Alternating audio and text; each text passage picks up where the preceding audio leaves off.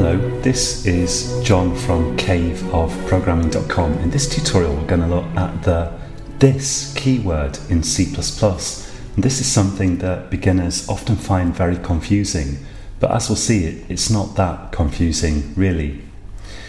Although you won't understand everything about it until you understand pointers, which we'll get onto in a later tutorial.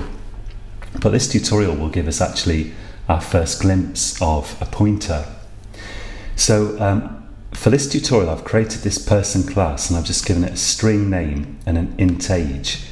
We've got a default constructor that I've created here, which doesn't do anything at the moment. And I've also given it a toString method that just outputs, it just returns as a string some information about the class. So let's actually add to this constructor here, the constructor that takes no parameters, which is all we've got here at the moment. Let's add to this some initialization of age, which I'll set to 0, and name, which I'll set to an empty string. Now, in my main function, I've declared an object of this class, and I can use cout by calling toString just to output the information that toString returns. There's nothing standard in C++ about this toString method. It's just what I've chosen to implement. And it says name is, well, it's blank here, and age is 0 for this object. So let's create a parameterized constructor, a constructor that takes parameters or arguments, you can call them. Let's go to person.h and declare a new constructor, person, and this time I'm going to say string name and let's call it name to start with. Let's say string name and int age. And now I'm going to copy this prototype and save that, and I'll go to person.cpp and we'll implement that constructor. So person : that's the class name, and here's the implementation of the constructor. Now we've got a problem here because I'm passing in arguments as name and age, and in person.h the actual variables that we want to set are already called name and age. So the question is, how can we differentiate these variables, which are in scope here between these brackets, from the instance variables up here, which are also in scope because they exist for any method that belongs to the class? How can we differentiate the two names and the two ages here? Let's first of all write some code that actually uses this before we implement it. So I could say here person 1. Well, actually, let's make this person 1. I'll make this person 2, and we'll supply a name Bob and an age 42, and then we can do a cout on person 2 as well. So that constructor doesn't do anything at the moment, so we won't see anything new here, but the program should run, and again with a bit of luck, not seeing anything. There we go. We've got age 17. Why is that? That's because if we look at this, I've called this constructor here, but that constructor doesn't set values for age and name, so we've just got garbage in them at the moment. Now, to actually refer to the name that's a part of the class, and so will be part of the individual objects, we can do this. We can type this arrow. So it's a hyphen and a right angle bracket to form an arrow. And autocomplete is helping me here. Let's say name equals name. So here, if I refer to name without any kind of qualification, without anything at the beginning of it, it's going to assume that I mean the local parameter name here. It's going to assume that I mean the name which is most closely defined. That's what we get if we just refer to name without anything before it. If I put this arrow before name, then C++ will know that I mean this name up here. So we can set this name, so this arrow name, equal to name, which is this one here. And that achieves the same as if I'd called this like, new name or something like that, and I'd written name equals new name. So this is the same as that, but let's get rid of that and move this back to name. And we can do the same for age. This arrow age equals age. And this is a very, very common and very useful way to define a constructor. It alleviates the need for you to think up new names for these variables, which after all are exactly the same. They have the same purpose ultimately as these. They're meant to correspond to these. They're just used for setting these values. So normally you get into the habit of creating constructors and also set methods. They're very useful there.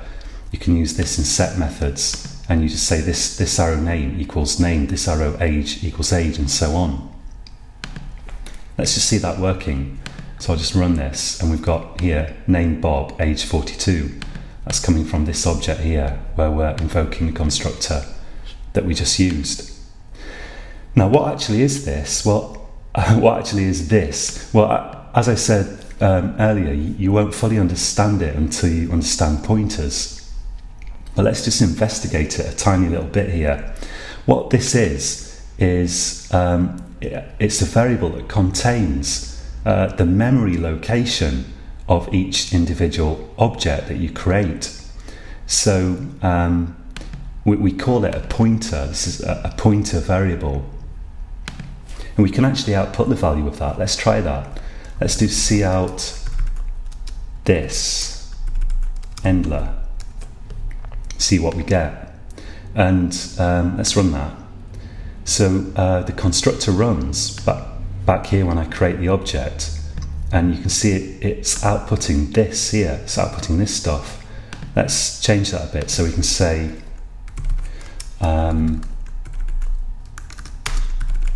memory location of object.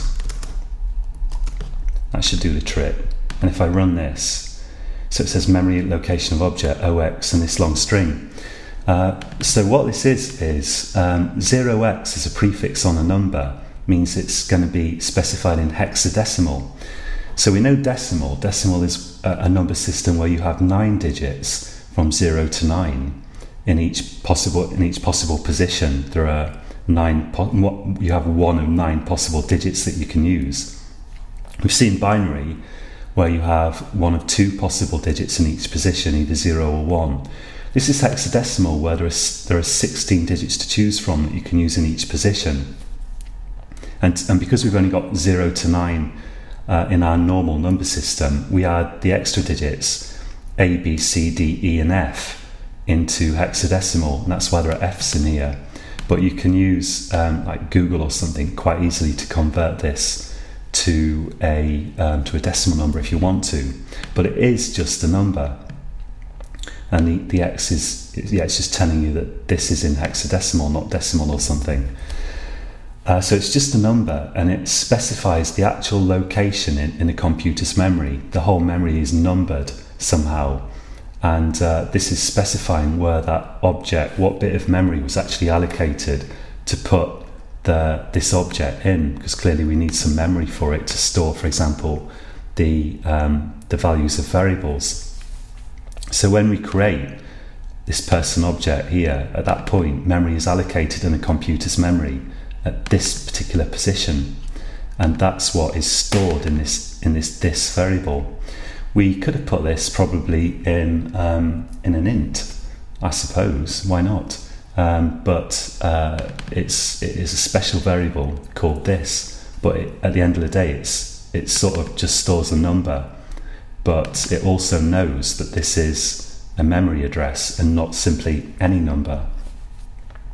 We can actually see that. So here, when a particular object is created, it's going to output its location. Let's create a new object. Actually, let's create a new one here and say Sue 35 or something, 25, doesn't matter. Let's run this. Of course, we'll get that new object that we've instantiated. Done something wrong there. What did I do? Let's take a look. Redefinition. Oh yeah, I've called it person 2 again. Okay, let's have person 3. Let's run that. So the next object will of course be stored in a different memory location. So they're close to each other, maybe even next to each other, but this ends in 98, this ends in 50 there. So we could find the locations of these objects in memory here in the main program if we wanted to. And to do that, let's say person1.toString, and let's say some punctuation, memory location. And to get the actual memory location of a person or any object in C++, you just preface it with an ampersand like that. So let's say person ampersand person1. And well, I read that often as at person1.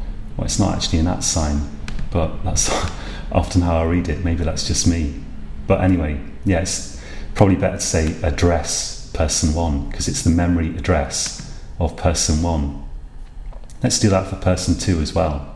So let's just copy all this and paste that in person2. Actually, it would be more interesting to do person2 and person3 because there we're running constructors that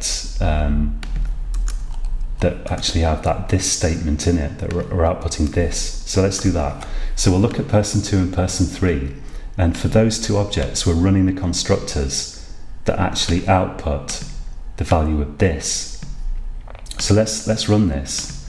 And what we find is that, so we've got memory location of object, that's coming from here, the actual constructor. We've got one that says it ends in 98, and we see here from our main function that the address of, it was actually person2, is 98.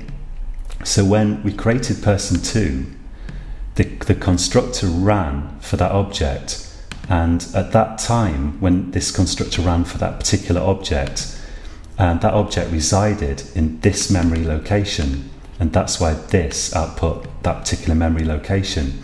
When we created person3 here, the constructor ran again, and when it ran again, this had a different value, it had a different memory location, because of course person3 is not in the same location as person2.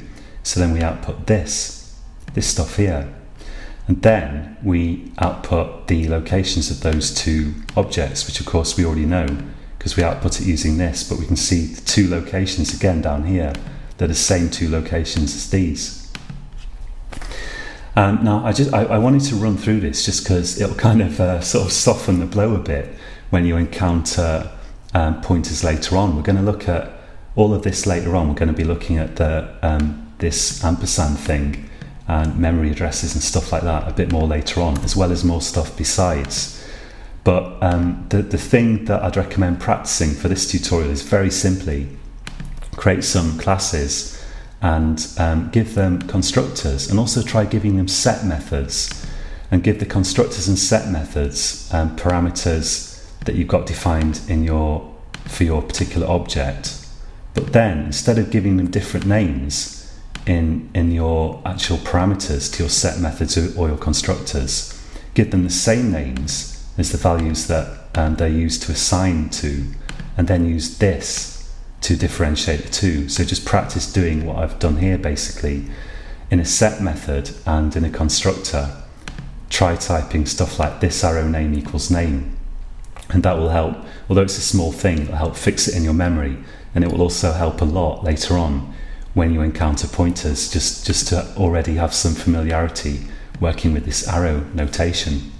And as for the rest, if the stuff about memory locations went a bit over your head, then don't worry about it, because we're going to revisit this later on, but it's good to already be acquainted with it at this stage. So that's it for this tutorial, and until next time, happy coding.